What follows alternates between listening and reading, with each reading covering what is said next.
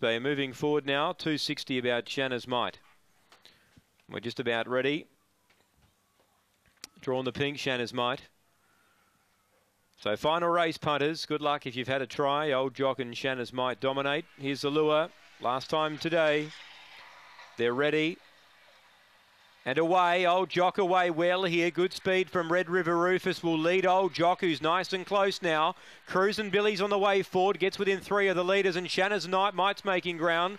Then Supreme Deal, Carrara Lad, well back was Bourbon Club and Tank. Off the back though, Old Jock's after the leader.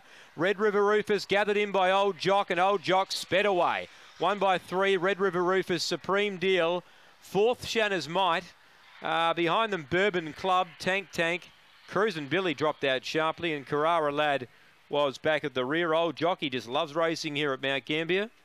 He does it again. 320, Nicole Stanley gets another winner.